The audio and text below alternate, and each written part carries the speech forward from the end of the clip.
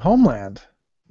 You know, I meant to rewatch season 2 before we got to this point, but I didn't get to it. And I'll be honest, that left me a bit lost as to where everyone was on the chessboard before we jumped back in. But pieced together a few things. You know, Saul's now leading the CIA after that big bombing last season. I root for Hmm. Saul, so I think I'm happy about that. But then we learn he doesn't really enjoy it much, so maybe I don't feel good about him being CIA director.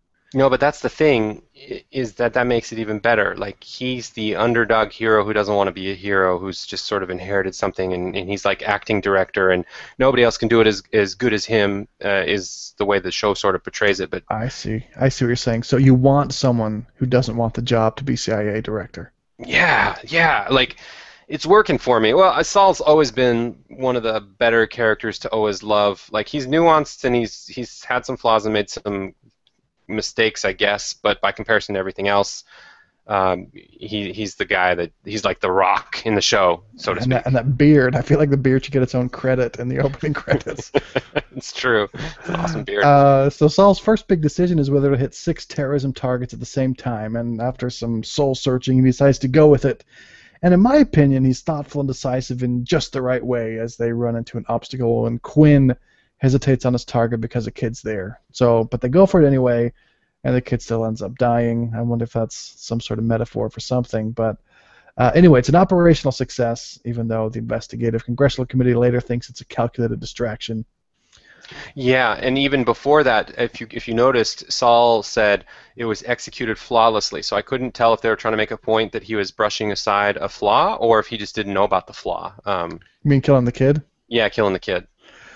Saul may not even know about the flaw, though, right? Right, that's what I'm thinking. I just found it interesting that his use of the word flawlessly, executed. Uh, Like, oh well, not really, but well, okay. it didn't seem flawless to us, yeah. Yeah, and I don't know. I feel like I gotta get up on my soapbox just for like 10 seconds to just the alarm bells are ringing a little bit here with the whole premise of the CIA being an agency that, and even it self-references itself in the show a little bit, taking out 6 terrorists on 3 continents at the same time, 2 months after a 9/11 like attack.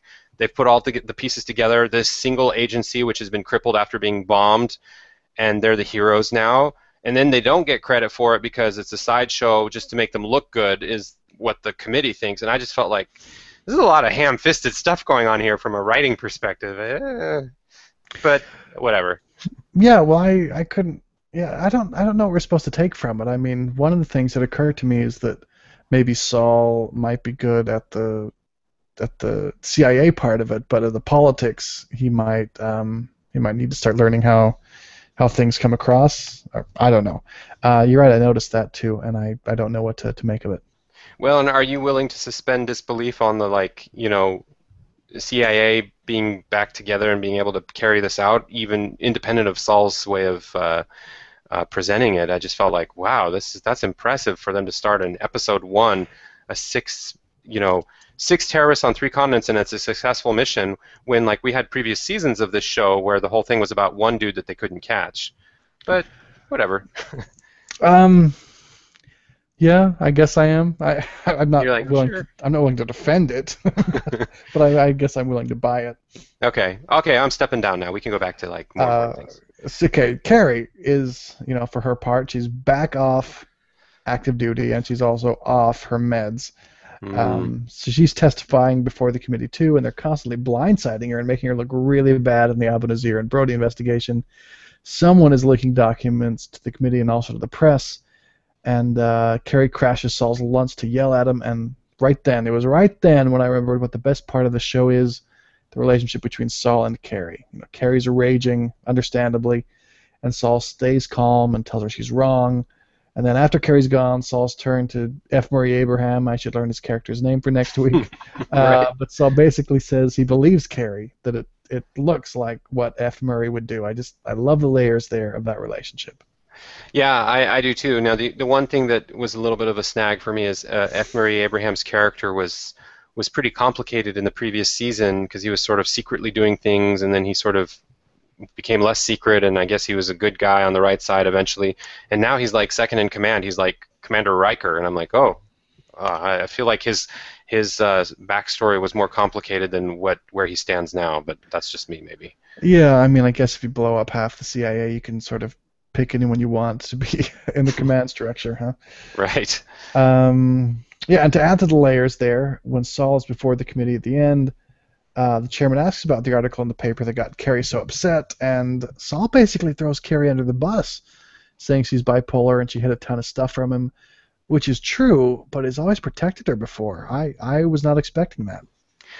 I wasn't sure what to make of that either. I feel like there's some strategic chess move that's 4 moves ahead that made it so he had to present it that way, because of course this is all speculative in terms of, there are no names associated with this mysterious person, even though we all know it's Carrie because we're watching the show. Right. And maybe he's got something up his sleeve where by presenting it this way, he's actually going to protect and save Carrie in another way. But I'm really stretching it. For me right now, I'm in the dark as to how that was supposed to be good. Yeah, I'd like to think.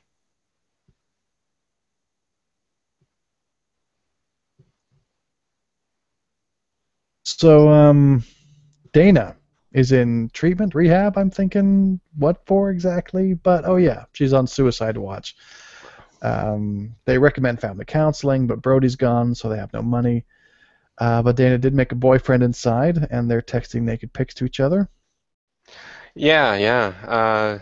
Sounds great, Dana. I don't know, like she's always been that character that I kind of want him to develop the son a little bit and like split the time between the two kids, but I guess we're full on here with Dana and the Suicide Watch theme, which is kind of like Yeah, last season when they hit that person, she and her boyfriend at the time, that season, I was not into that.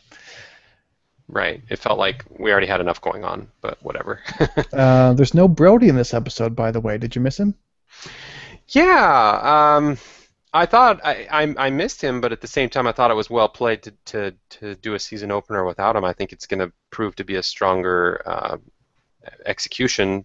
That's speculative, but I thought the episode held its own, and it'll just get stronger for introducing him a little bit later. So I don't know. I missed it, but I think it was fine. So now we've got an episode back. We've got the season 3 premiere. Now that we're back in full effect, how did you feel about the episode, Bob? Promising? Disappointing? It's promising, but there's a bit of the 24 effect or the Dexter effect, maybe. Can I call it that? I don't know. 24 probably is right, since some of the creators of 24 do Homeland. Oh, I didn't even realize that. Yeah. There's this story arc that has to sort of adhere to the camera being on certain characters, which is fine. Again, I don't mean to get too annoyed by that, but what made season 1 so great was that it was in isolation, it was great, and then season 2 had to play by some rules that made it less good, and I feel like season 3 has even more rules and stipulations attached to it to make it interesting, but I could be wrong. I'm excited. It's an enjoyable show, and I want the best out of it. But I don't feel like they can. I feel like they have one arm tied behind their back, so to speak. Yeah, I thought it was mostly promising too. I read somewhere online. I wish I could remember and can credit them, but someone pointed out that you could almost just forget season 2 ever happened. Just if you say that the big bombing that everyone's trying to figure out what happened was Brody blowing up the bunker. Then they would still have these committee hearings. They would still have Carrie feeling really bad because she didn't see it coming. Brody would still be out of everyone's life. It wouldn't take much, rejiggering to have just appended season 3 on the season 1. That's it. That's blowing my mind because that makes me feel like season 3 has more control over its fate than I'm giving it credit for. So we'll see. Maybe, and maybe when we watch it in the future, we can just forget about season 2. Although season 2 wasn't that bad, it was just. No, it had some good episodes, definitely. Yeah. Anyway, I just have a fantasy that Brody actually killed himself in season 1. That would have made season 1 a much better episode, and the whole series a better series. Probably. Anything else you want to say, Bob? Looking forward to it. It's a new show. I'm excited. It's back to quality TV. I feel like we've been recapping a lot of subpar stuff, and this feels like it's on that higher plane. I'm hopeful, anyway. That's what I'm hoping for. Yeah, I thought it was solid. I like getting Saul's story in the foreground. Carrie's on the verge of blowing up again, and that verge before she's actually blown up is where she's best, in my opinion.